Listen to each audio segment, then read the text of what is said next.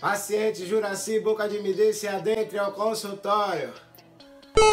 Bom dia, doutor. Bom dia. Bom dia. O que foi que aconteceu com você, meu rapaz? Doutor, o senhor vai ter que me ajudar aí de qualquer jeito, porque se eu continuar desse jeito eu não vou muito longe não, viu, doutor? Então me conte qual é o seu problema. Doutor, é o seguinte, velho, eu tô extremamente viciado em tomar dinheiro emprestado na mão de agiota, tá ligado?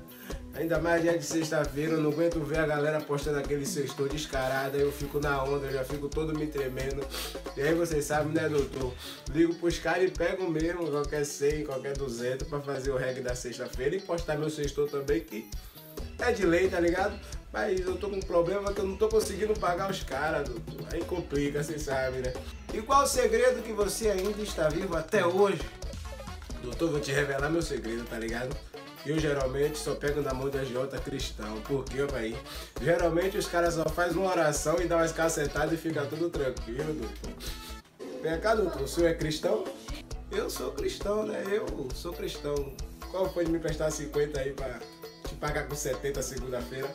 Eu vou te prestar 50 reais, sai daqui, vai. Sai daqui, boca de midê, da miséria, vai, sai daqui. Ah, já viu, rapaz?